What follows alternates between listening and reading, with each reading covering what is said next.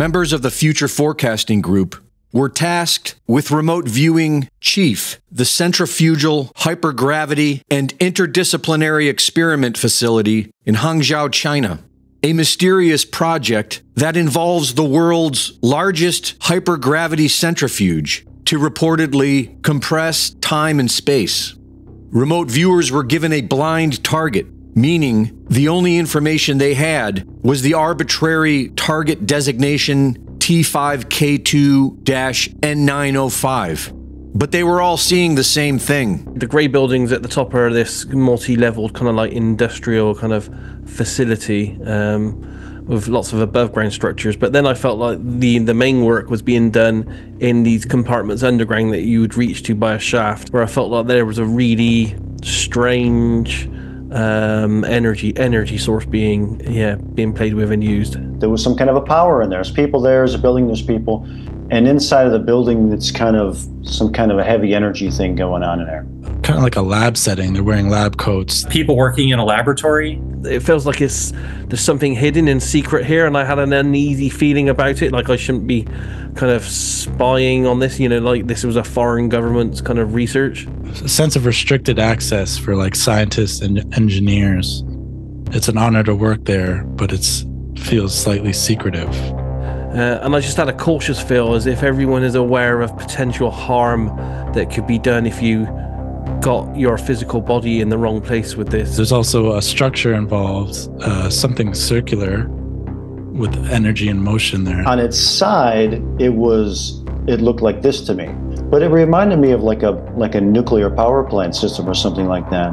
I got a clear visual of a very large room with a very large cylindrical shaped object. I just see this thing moving so fast. It was hard to tell. I wrote, this is like a blur to me. It's moving very fast and maybe also has an energetic component to it, like not just a physical thing. I was getting spinning at a really high RPM. The rotation, there's a pull and a force associated with it. Spiraling energy that felt like it was shooting up. On one hand, compression and focus into a central point, drawing inwards, pulling in. And then on the flip side, it's the opposite, getting thrown out to the edges. And it was like some kind of magnetic field that pulls and pushes continually. There was a cycling to it where it would build up, compress, and then release and go up.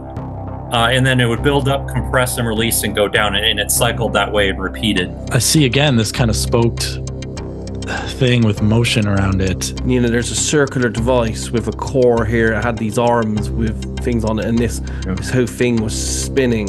I also saw like a torsion field being created. It radiated outward like a donut. And it reminded me of the double slit experiment. It reminds me of something like the double slit experiment, or how one's focus can affect waves and particles. Like creating a separate envelope or a distinct existence. A panel or conduit unit, and it's absorbing, pulling it in something like a black hole. And the next thing I saw, this looked like a black hole to me. And it was like having this ripple effect. And the notion here was opening up a wormhole in space. I was instantly reminded of the movie Contact with Jodie Foster. And they devised this machine that looked like some kind of a gyroscope thing, but it's a bunch of spinning circles, and then they drop her in the middle of it, and then she goes through a wormhole. So this is an interesting target. It is the CHIEF, the Centrifugal Hypergravity and Interdisciplinary Experiment Facility in Hangzhou, China. And what I like about this is it's a real place, and it's verifiable surroundings, and it's got a really interesting technical thing that happens is this spinning centrifuge. And I was trying to figure out how would a remote viewer perceive hypergravity. So interesting stuff. But we did get verifiable information about the place itself. So what they claim is that they make like earthen levees and then spin this thing up to see how the levees react. I don't believe that. I believe there's more to it. This is like really advanced physics. So here we go. We're going to start with, I believe, Daz Smith. My opinion on the Chinese facility is that they're doing a bit more experimentation than just will a dam survive an earthquake and that kind of stuff. And Yeah, Edward, we didn't show it because Dick didn't snip it out, but in my Playfair, I got that same grid pattern that you put in your session over and over again. It showed up in my session too.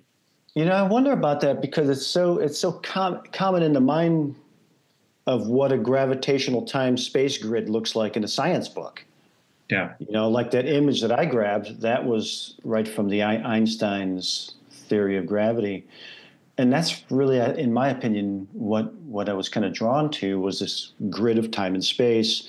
And then there's some kind of a vortex moving into it. Like many of us got wormhole creation or black hole creation. Pretty freaking awesome. yeah. Target. With that, I will say ni hao, which is hello in Chinese. We'd like to give a shout out to the Chinese researchers that are watching this, the physicists and Intel Agency. We'll give a shout out to DARPA, MIT, the NSA, universities and think tanks around the world, and some physicists who are watching. And if some physicist would like to reach out to us and give us feedback on some of our, there's stuff that we just said there that we don't understand that I bet a physicist is going to go, oh, wow, those guys are pretty good. So interesting target. Good job, guys. Man, we had a lot of corroborating stuff for a double-blind target. That was pretty great. Can you imagine being in that building when that thing is cranked at 1900 Earth's gravity? I mean, I would imagine it'd be like you start to see the walls start to warping or something like that. I would imagine. I think I did read that it was in the ground. It is there is parts of it that are down in the ground because like what you're saying, it would probably shake the thing. Oh, you'd have to anchor that thing pretty good. You've got to anchor that thing, man. Imagine if that thing came loose. Oh my God, that'd be a freaking. Have you guys ever been in an MRI scan? I mean, that's loud enough with the magnets that are spinning around your head as you're just led there, let alone something the size of this that's going 19 times the Earth's gravity. Chinese government invites us all to come take a tour. Would you go? I don't think they probably, I think if any of us went to China, they'd put us in a room and give us a pen and paper and go, now you view for me. That'd be kind of scary going near something like that. Like, what are the effects of being near something moving that fast, giving off that kind of energy? I think the walls would start to warp and you'd start to, it'd be like a freaking a wormhole opening up. Philadelphia experiment type things might happen there. Yeah. Yeah. With that, I will say ni hao, which is hello in Chinese. We'd like to give a shout out to the Chinese researchers that are watching this, the physicists and Intel Agency. We'll give a shout out to DARPA, MIT, the NSA, universities and think tanks around the world, and some physicists who are watching. And if some physicist would like to reach out to us and give us feedback on some of our, there's stuff that we just said there that we don't understand that I bet a physicist is going to go, oh, wow, those guys are pretty good. See the whole thing at futureforecastinggroup.com.